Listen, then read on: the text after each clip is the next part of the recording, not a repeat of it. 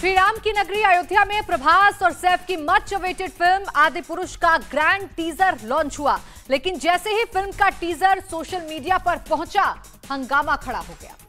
सैफ के रावण लुक पर सवाल उठने लगे। लोग रावण बने सैफ का कंपैरिजन अलाउद्दीन खिलजी से कर रहे हैं।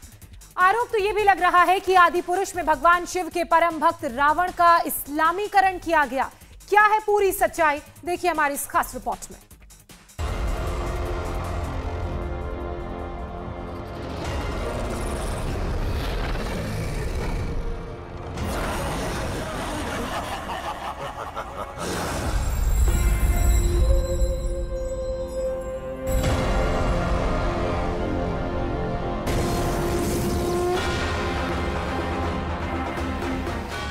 सोशल मीडिया पर फिल्म आदिपुरुष के रावण का ये लुक ट्रेंड कर रहा है।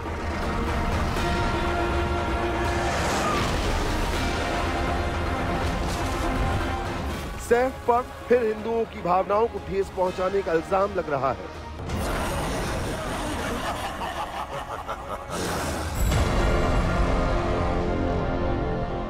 रावण नहीं बल्कि वो मीर जाफर है, वो अलाउद्दीन खिजली है, मीर बाकी है, औरंगजेब की तरह बना दिया तुमने। यानी कि रावण का आपने इस्लामीकरण कर दिया। सवाल बिना मूंछ वाले हनुमान पर भी उठ रहे हैं। क्यों आप इस तरह का कर रहे हो? भाई, बहुसंख्यकों की भावनाओं को आहत न करो।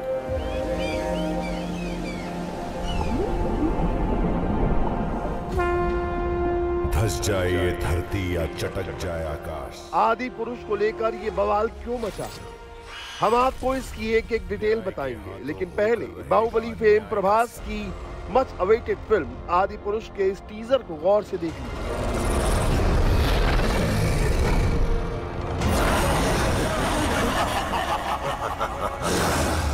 ये फिल्म वाल्मीकि रामायण पर बेस्ड है। फिल्म में प्रभास श्री राम के रोल में है, कृति सेनन माता सीता का किरदार निभा रही है, सैफ अली खान लंकेश के रोल में है, सनी सिंह लक्ष्मण के किरदार में है, जबकि देवदत्त नागे हनुमान के रोल में है।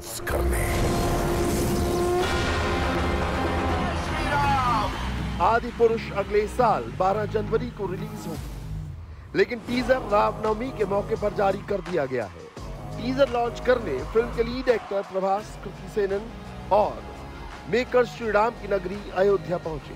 अयोध्या में सरयू नदी के किनारे बेहद ग्रैंड तरीके से आदि पुरुष का टीजर लॉन्च किया गया है।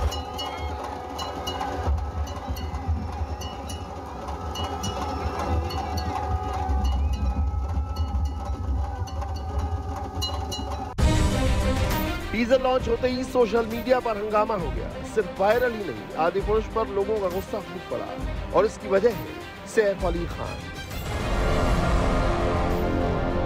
आदि पुरुष के टीजर में सैफ अली खान का लुक एकदम अलग नजर आया है।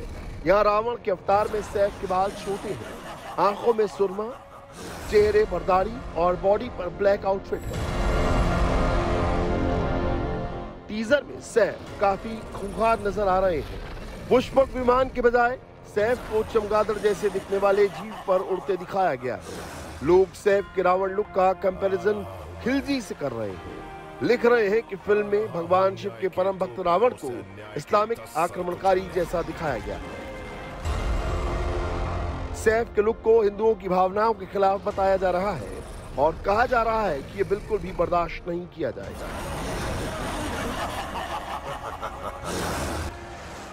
यूजर्स को आदि पुरुष के बिना मूंछ वाले हनुमान से भी एतराज है।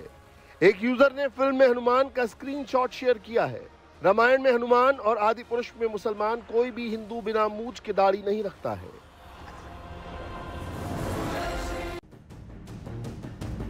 सवाल फिल्म के वीएक्स पर भी उठ रहे हैं।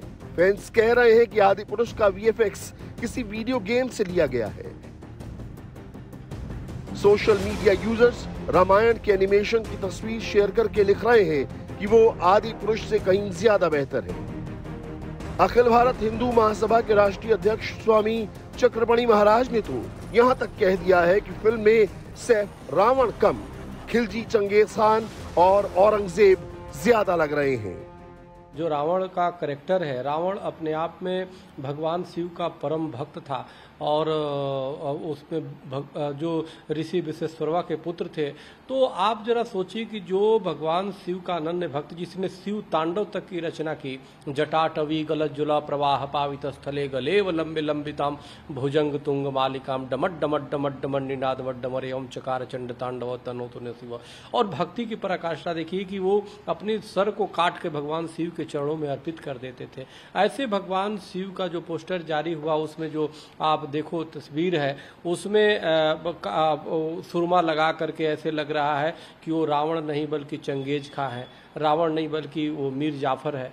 जो रावण, अजीब स्थिति वहाँ पे जैसे लग रहा है कि जो है वो अलाउद्दीन खिजली है, मीर बाकी है, औरंगजेब की तरह बना दिया तुमने। यानी कि रावण का आपने इस्लामीकरण कर दिया, रावण का मतलब आप इस्लामिक आतंकी के रूप में दिखा रहे हो, तो ये ठीक बात नहीं है। अब सवाल यह है कि आखिर बार बार हिंदुओं की भावनाओं को टारगेट क्यों किया जाता है? बार बार हिंदुओं के देवी देवताओं को निशाना क्यों बनाया जाता है? क्या फिल्म इंडस्ट्री के लिए हिंदू सॉफ्ट टारगेट है?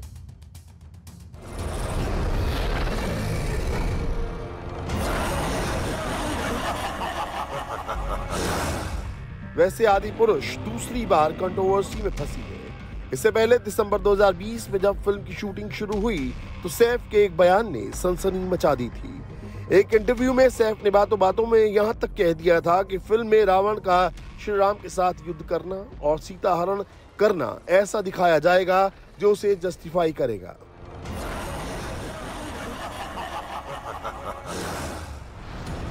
इसमें दिखाया जाएगा कि सीता का अपहरण और राम के साथ युद्ध जायज था, क्योंकि लक्ष्मण ने रावण की बहन सुपर्णखा की नाक काटी थी।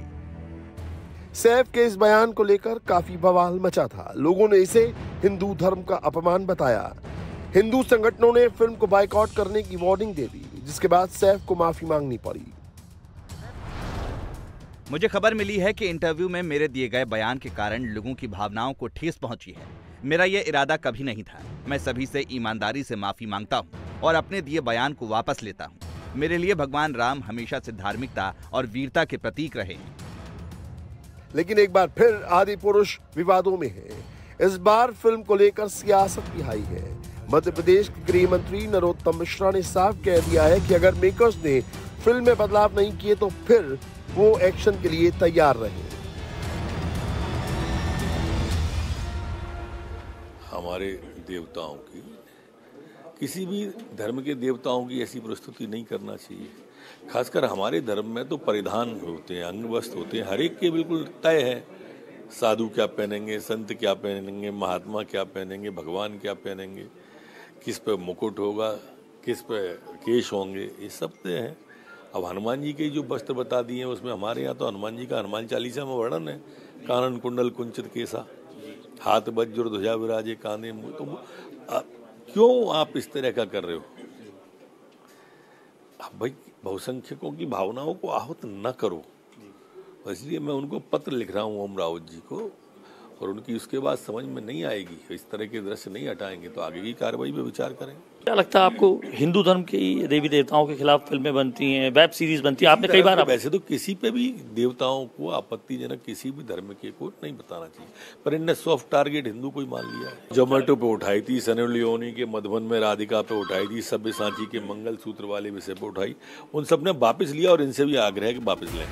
बीजेपी आदिपुरुष के विरोध में हल्ला बोल रही है। बीजेपी प्रवक्ता मालविका ने फिल्म के विरोध में सोशल मीडिया पर लंबी चौड़ी पोस्ट की और लिखा, वाल्मीकि के रावण महाशिव के भक्त थे, लंकाधिपति 64 कलाओं में माहिर थे, उन्होंने 9 ग्रहों को अपने सिंहासन में जड़वाया था।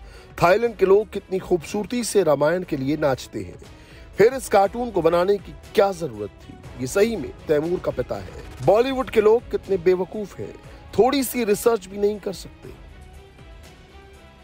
वैसे इन दिनों सैफ की ज्यादातर फिल्म और वेब सीरीज कंट्रोवर्सी में जरूर फंसती हैं। अब ये इत्तेफाक है या पब्लिसिटी स्टंट, ये तो सैफ और फिल्म के मेकर्स ही बता सकते हैं। फिलहाल आदिपुरुष को लेकर हंगामा हाई है, बात बायकॉट तक पहुंच चुकी है।